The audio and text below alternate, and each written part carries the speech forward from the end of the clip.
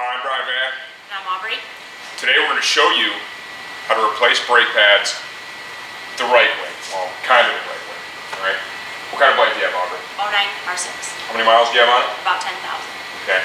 Aubrey rides primarily on the racetrack with our friends from Sportbike Track Time. And you're in which group now? Intermediate. And if I remember right, you're looking to move up this year too. Hopefully to advanced. Nice, and smoke your husband. Yes. That just got said. Win it or bin it. That's pretty sweet. Lots of good attitude to have. So what we're going to do today is, given the group that she's riding in right now, okay, the motorcycle she has, we're going to install CL, which is Carbon Lorraine, formerly Carbon Lorraine, XBK5 brake pads on the front, and we're going to do the RX3 brake pads on the rear. This is really the only compound available for the rear, okay? It's all that you need back there. For the front, the XBK5 is kind of a super sport pad. It's going to be good for street riding, okay? And it's going to be good for racetrack duty too. And you need to kind of gauge this depending on what group you're riding in. If you were more in the advanced group, towards the front of the advanced group, I'd put you in some race pads from CL or from Vezra or something like that. But this pad should serve you very well on this motorcycle. They work without a whole lot of heat, so when you go out there right away, they're going to be good and effective, right? And they last a long time. Good linear feel. Okay, so it's the initial bite's not so crazy it upsets the chassis of the bike. Okay. And that's important. When we change the brake pads, okay, we're going to show you the proper procedure, and I'm going to qualify this whole thing and say that this is how we service our motorcycles here, okay? In no way, shape, or form does this supersede what you will find in your owner's manual. If you do not feel comfortable servicing your own motorcycle, please take it to a licensed, qualified technician, okay? This isn't necessarily a how-to video. I gotta love legalese. This is us showing you what we do when we work on our own bikes. When we replace the brake pads, okay, we're gonna flush out the brake system, put some new Motul RBF 600 in there, right? We're going to put 3 speed bleeders in. It's going to help us to change the brake fluid quickly. The things that we need to do this job are obviously brake pads front and rear. We're going to use a speed bleeder recovery bag and hose. It makes the whole brake bleeding thing no mess, right? We need brake fluid. We need brake cleaner. We've got our speed bleeders. I like to keep handy a roll of paper towel and some Windex or just some, you know, water-based type solvent. If you get a little brake fluid on your bodywork, your painted stuff, you're going to want to hurry up, spray it off, wipe it off so it doesn't have time to damage the paint. For tools on the R6, what I have pulled, I've got a toothbrush we're going to use to scrub the caliper pistons, key, okay? I've got a couple of screwdrivers here, a big flat blade, I've got a smaller Phillips, a medium flat blade, some needle nose pliers, side cutters, 8mm wrench, 3/8 ratchet, and a 12mm socket, and that'll be enough to do this whole job. Okay, the first thing we need to do is we need to remove the caliper. Then we're going to pull the brake pad retaining pin and the brake pad retainer clip, right? Slide the pads out, and then we're going to screw up the caliper pistons. If you just want to zoom in there real quick, Jeff, and show they've done a nice clean safety wire job on this.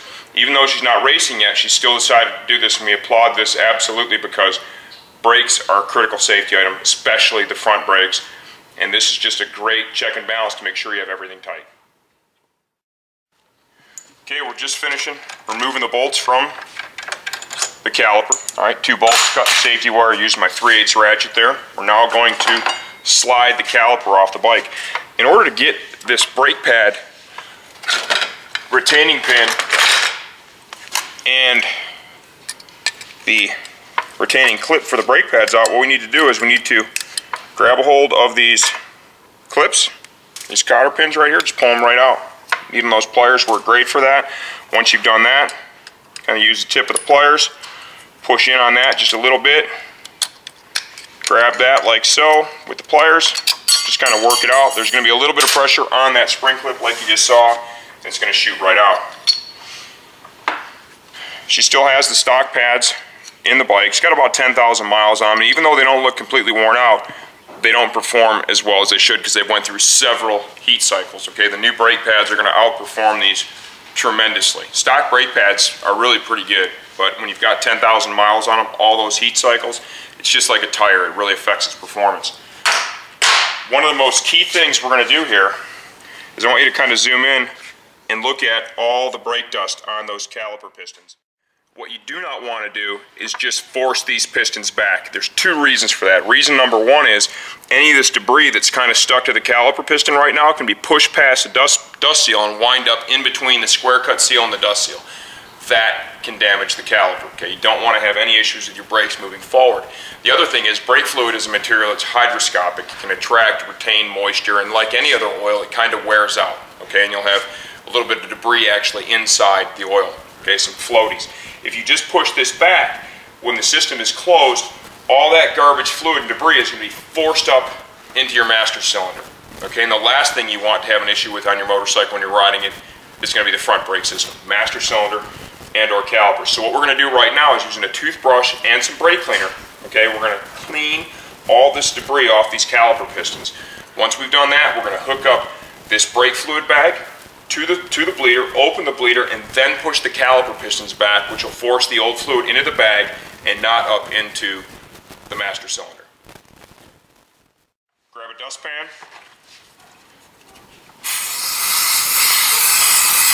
That's going to spray off a lot of the real easy to clean loose stuff, right? And then just kind of get in there while it's still wet. Agitate around a little bit. And you want to get these as clean as possible. Like I said, you don't want to force anything back in beyond those seals. Okay, caliper pistons, if you want to go ahead and zoom in, they are clean. That whole caliper is really clean. So now we're ready to push the pistons back. What I'm going to do is I've got my speed bleeder brake fluid recovery bag hooked up, right? I'm going to go ahead and open the bleeder screw like so.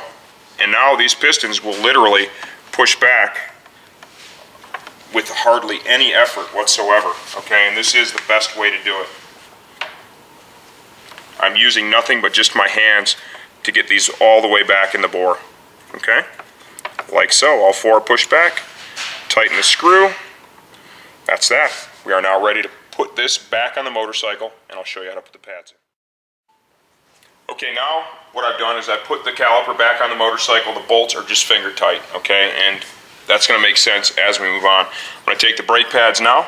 Obviously make sure the friction side, okay, is towards the rotor. You do not want to go putting these things in backwards. And yes, it can absolutely happen.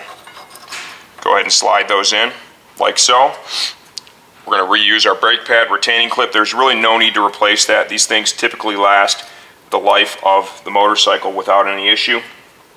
When you slide your pin in, try to keep the cotter pin holes facing upwards so you can get to them nice and easy. Okay, get the first one started. You're going to get up against that retaining clip, push down on the retaining clip so you can get the pin to go past it. Going to take and reinstall these cotter pins. These are key. They absolutely have to be in there, and if you kept those holes facing upward, like I suggested, you're going to be able to find those really, really easy, okay?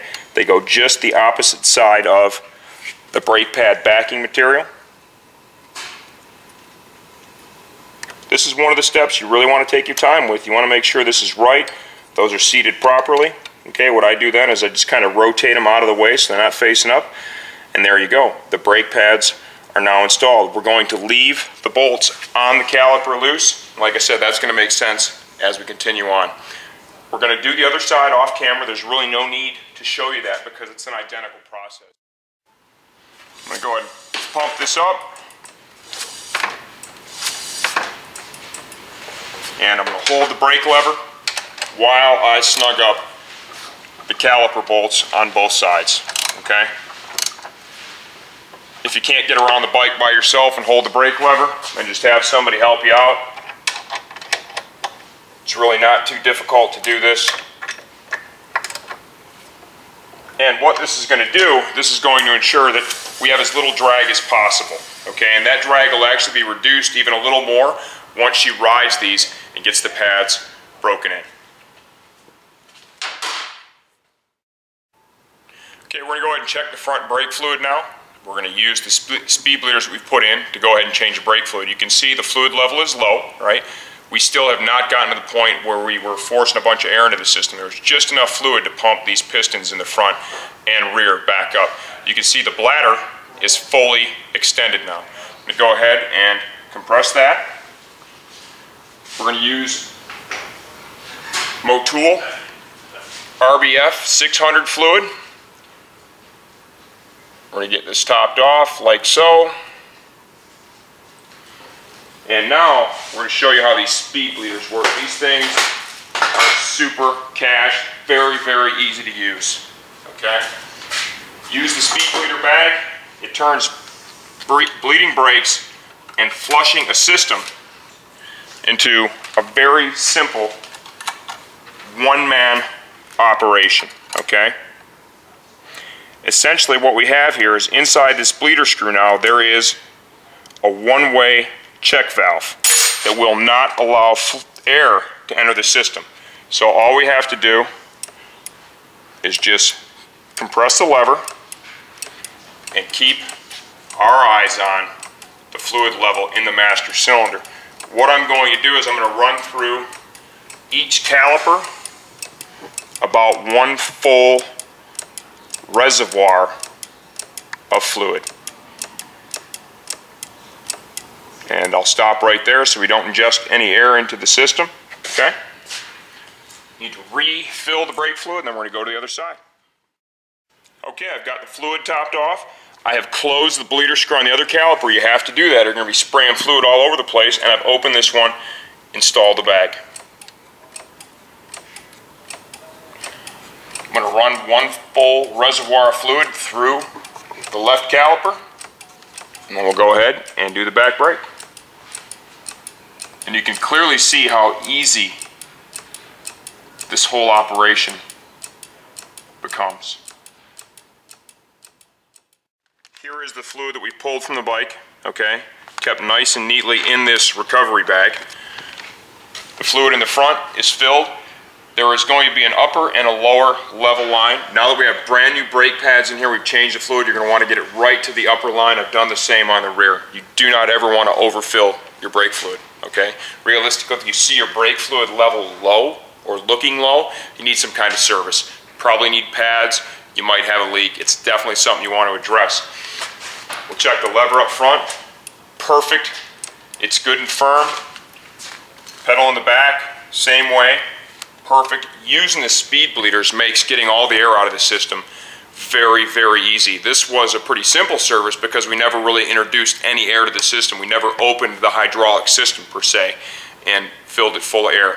One of the last things that I'll do typically on one of my race bikes is once I'm totally done with a job and I've got the motorcycle where it's going to sit on a stand for a day or so, or it's going to be in a trailer, you know, heading out of state to go race, to go ride, is I will take the brake lever and I will put a zip tie with the brake applied. And what that does is it kind of holds the hydraulic system open. If there's any air bubbles the other side of the master cylinder, as you're traveling or the bike is sitting, they'll kind of naturally work their way to the top, past the master cylinder, and the air will end up on the other side of the brake fluid, and you'll have a perfect lever.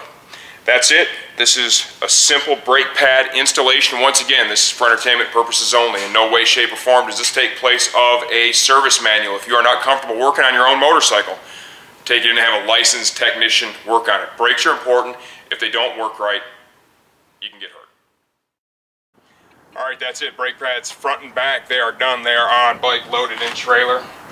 Love the trailer restraints from Pitbull. I've got those too. They're great. The only way to haul a bike, isn't it? Right. What I need to tell you this is this now, okay? This thing is not going to stop as good as it did when you brought it here, okay? And that doesn't make sense because you have brand new brakes front and back, right? Right. I need you to break those pads in, okay? And on the racetrack, essentially, that's going to happen in the first couple of laps. Go out, give yourself extra stopping distance, okay? Use the brakes lightly. Don't put yourself in a hammer-down, high-pressure braking situation. How the brakes work is once the friction material from the pad transfers to the rotor, you essentially think of it as brake pad on brake pad almost. You need some of that material from the pad onto the rotor for them to work properly. Once that happens, you're going to feel them starting to bite more and more, stop better and better, and it happens in a very narrow window of time. If you don't do that properly, you can overheat the brakes, damage the new pads, even damage your rotors, or if it won't stop and you put yourself in a high pressure situation, you fall down. That would suck, okay? Those of you on the street, same thing. You do this service to your motorcycle, right? I want you to take it out there. I want you to ride it easy at first. Give yourself a lot of extra stopping distance. Break these things in. It happens in a narrow window of time, but if you don't do it, you're going to wreck everything you did and possibly damage more. It's really important you do that. That's it. We're done. Thank you. Thanks for the loaner. I'm Brian Van. Aubrey Stewart. Signing off.